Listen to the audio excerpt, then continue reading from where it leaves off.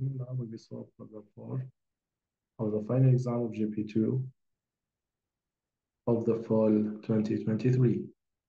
The question said, in the circuit shown below, the electromotive force epsilon1 and the current I1 and the current I2 are in nodes. The current I3 equals 2 ampere has a correct direction. Other electromotive forces and resistors have the value shown in the figure. The electromotive force are idealized with no internal resistances. Question 1. Apply Kirchhoff's rule for a suitable loop to find the current I2. Is the direction of I2 shown in the figure is correct? Let's try to discuss our circuit.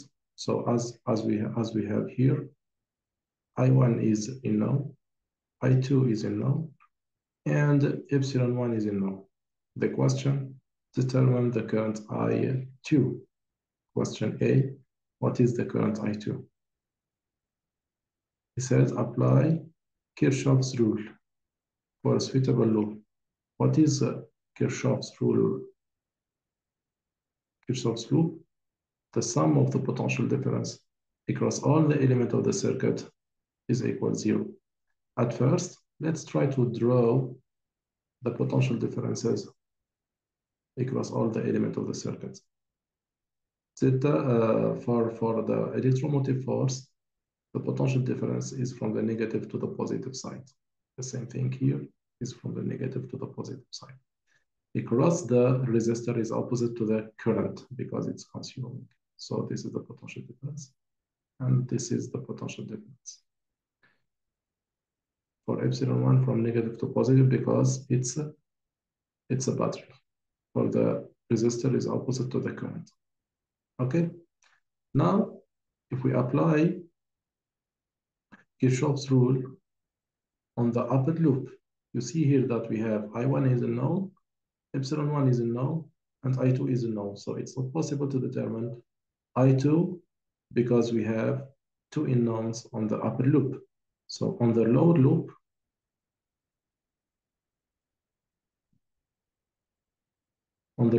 what do we have? Before applying Kirchhoff's loop rule, we have to assign positive direction. Let's assign the clockwise direction as positive. So epsilon1 is opposite to the positive, epsilon2 is opposite to the positive direction, so we write minus epsilon2. And epsilon2 is equal 4 volt. The potential difference across R2. Okay, let's write like that. Minus epsilon2. And then we will substitute by the numbers. Minus R2, I2. Why here is minus R2, I2? Because the direction of the potential difference across the resistor R2 is opposite to the positive direction. Then let's continue.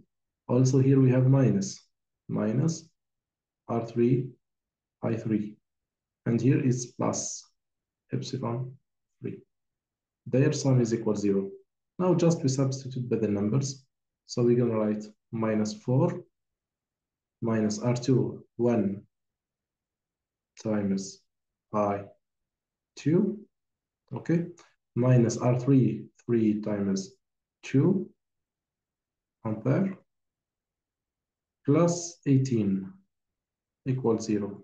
So we're going to get I2 equal minus 4 minus 6 plus 18.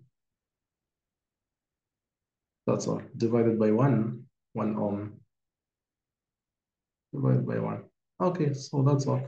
So our current is going to be 8 ampere. We are done. The current I2 is 8 ampere. The question B said, find the current I1.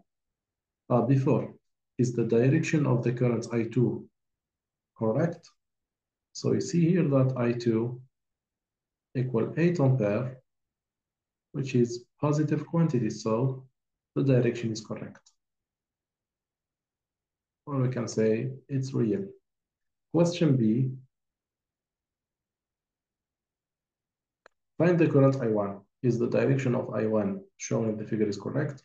So where is I1? I1 is here. Now we know I2, we know I3, but we don't know I1. I2, we said it's 8 ampere. I3 is 2 ampere. So if we apply junction rule on the point C, junction rule on the point C, what we're going to get? The sum of the current entering the loop and entering the junction is equal to the sum of the current leaving the junction. You see that I2 is entering the junction. So we write I2. I1 is leaving the junction. I3 is also leaving the junction. So I2 is going to be I1 plus I3. The sum of the current entering the junction is equal to the sum of the current leaving the junction. Of course, we are talking about algebraic sum. The question concerns I1. So I1 is equal I2 minus I3. I2 we said is 8. I3 is, what is it? It's 2 ampere. So I1 is 6 ampere, which is positive quantity, so is correct direction. The direction of I1 is correct. Now let's move to question C. Find the electromotive force epsilon 1. Epsilon 1 is on the upper loop, so we will use loop rule. Loop rule on which loop? On the upper loop. What do we have? The sum of the potential differences across all the elements of the circuit is equal 0. So we assign a positive direction. As usual, I will assign the clockwise direction. Epsilon 1 is opposite to the positive direction. So we write minus epsilon 1 plus R1 I1, epsilon 1 plus minus epsilon R1 I1. Okay, let's check again. Plus R2 I2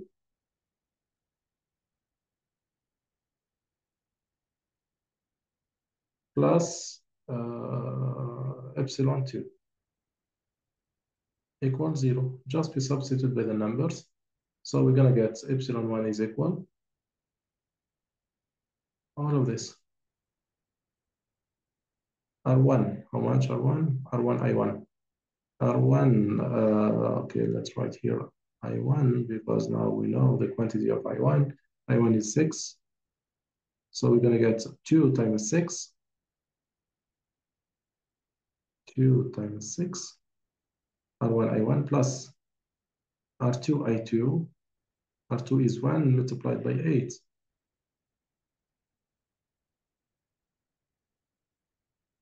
Plus epsilon 2. Epsilon 2 is 4. So we're going to get 8 plus 4, 12 plus 12. So epsilon 1 is 24 volt. Okay, that's all. Let's continue. In this question, we have to find the potential difference VA minus VC. What is VA minus VC? This is the point C, and this is our point A. So VA minus VC is the following. So it's going to be epsilon 3 minus R3 I3. So VA minus VC equal epsilon 3 minus R3 I3. That's all. Epsilon 3, how much?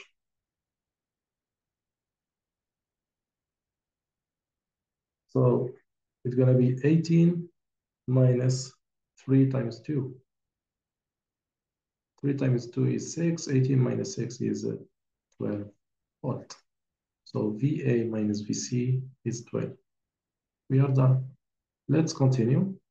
The last question said, which electromotive force is or are producing electric power and which one are consuming electric power? So how to know that the electromotive force is producing or consuming? How to know that? So if the current is leaving the positive side of the battery and entering the negative side of the battery, in this case, the battery is producing energy or producing power. So if the current now is entering the positive side and leaving the negative side, in this case, the battery is consuming power or energy.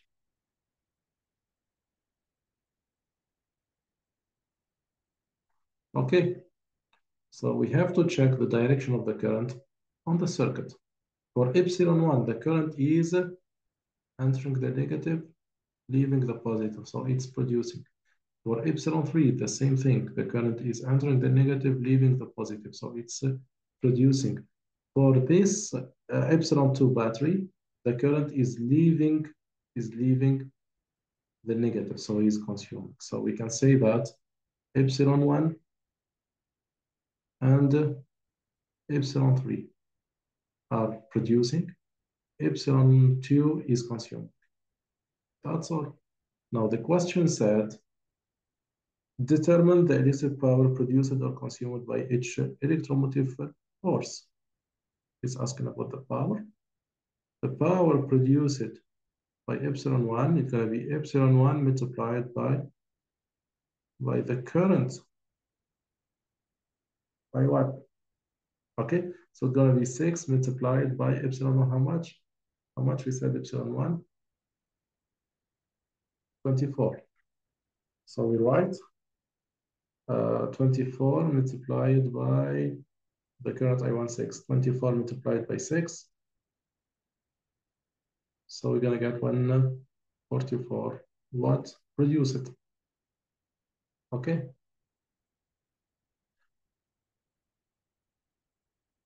What is the power consumed by epsilon 2? It's epsilon 2 I2. So how much? Epsilon 2 we said is 4. I2 is 8. 8 multiplied by 4. So it's 32 watts consumed. And this produced. Let's continue. The power produced by the third battery. How much? Going to be epsilon 3 multiplied by I3. So how much? It's going to be 18 multiplied by 2. So the result is 36 watts produced. That's all. We are done with this question or this problem. Thank you so much, and see you in problem 4 or problem 5.